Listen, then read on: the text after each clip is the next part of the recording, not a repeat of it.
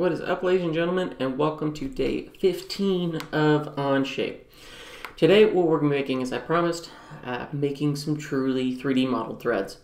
So what we're going to do here is make our bolt, do our helix, and then the path we're using for that helix we're going to cut rather than add like we did the previous video for springs.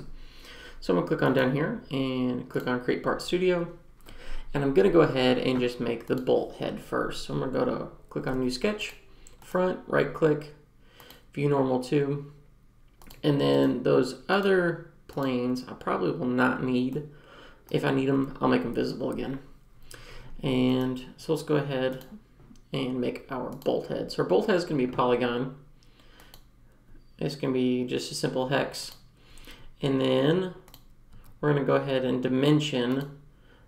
When we're dimensioning this bolt head, we want to dimension this side to this side to be 1 inch.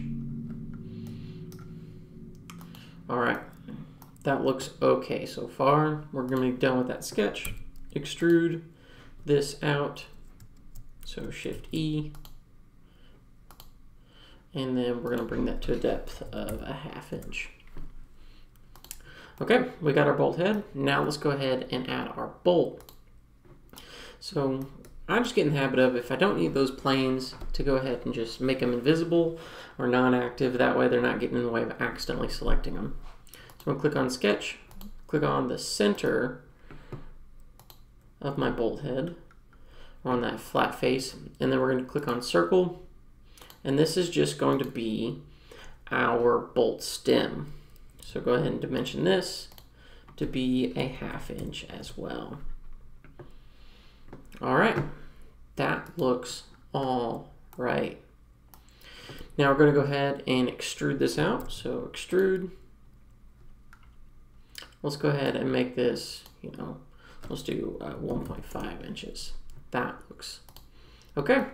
So there you go, ladies and gentlemen. We've gotten our bolt so far, but now we have to model the threads onto it. And this is where things get a little tricky in OnShape, where it's kind of a, I would say, not necessarily intuitive thing to do. We're going to click on Helix like we did for springs. We're going to click on this bolt right here. And instead of turns, what we're going to do is we're going to do pitch. Now, pitch is when that helix is spiraling around that cylinder, is what is the distance between one point to the next point of that spin? How far does that distance have to go? And so we're going to do a helical pitch of, well, let's do 1 divided by 20. And the reason being is that I'm going to make this a 20 rotations, threads per inch. Sorry, that's what I was looking for. 20 threads per inch. So we want to put in 1/20, and that gives me that 20 threads per inch. And then we're going to click check mark, and we are almost done. Now the thing I need to do is find out where the end of my helix is at. And then, so I'm going to zoom in here a little bit, find where the end of this is at, and highlight it. This is where the end of my helix is, so I'm going to find which work plane goes through that endpoint. And so I turned on the top and front, and we can see that the top plane is the one that goes through this. And that's exactly the one I need.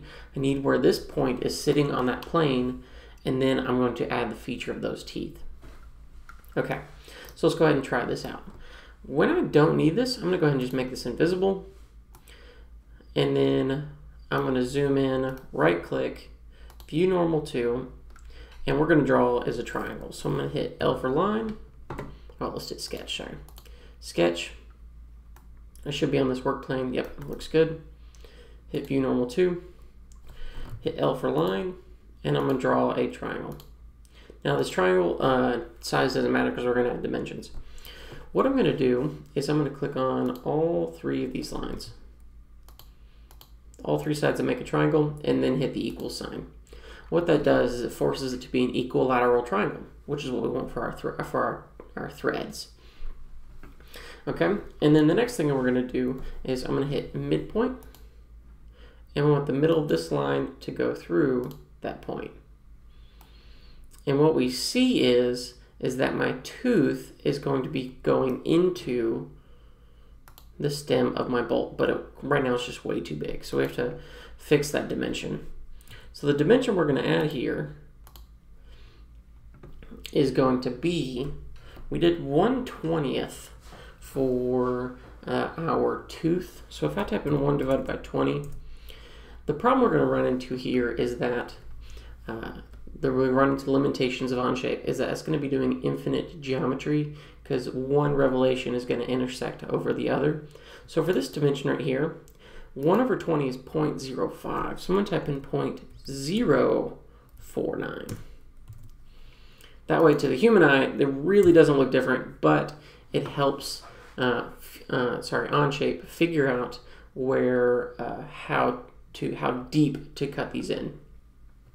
So we're going to click green on this check mark, and we're looking okay. One thing we're going to do now is we're going to bring our part back up, click on sweep, click on this profile right here, that face. The path is going to be that helix.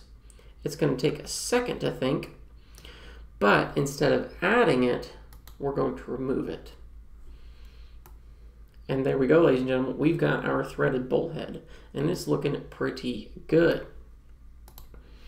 Now, if you've ever looked at a bolt closely, you notice there's a couple of the features in there to make it a real bolt. We're going to do those later on because that's more of a complex piece.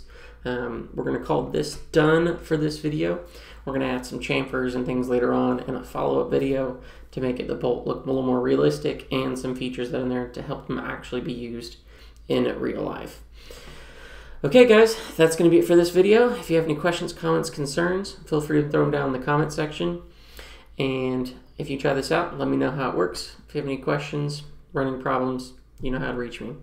Good luck on this video. Please like and subscribe, and I will catch you on the next one. See ya.